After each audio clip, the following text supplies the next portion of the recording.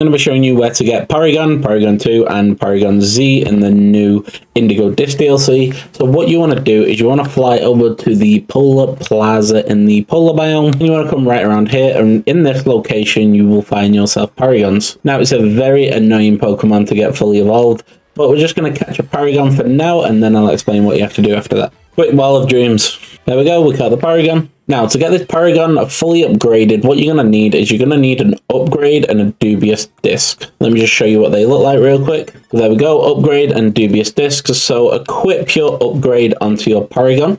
Let me show you where to get these. So if you come to the bottom right corner of the map, was that a Tepig Alp? No, it wasn't. Okay.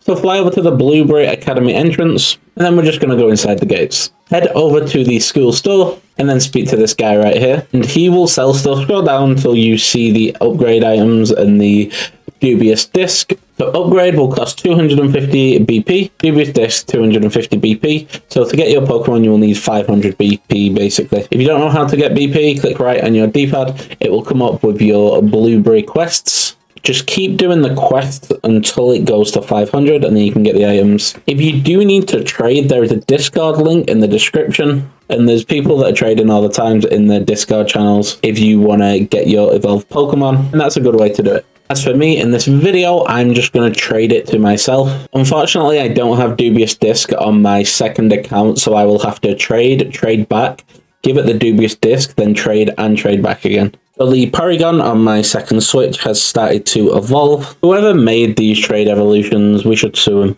There we go, going to send my Porygon2 over now. So there we go, got Porygon2 in the decks. And now what we're going to do is we're going to give the Porygon2 the dubious disc.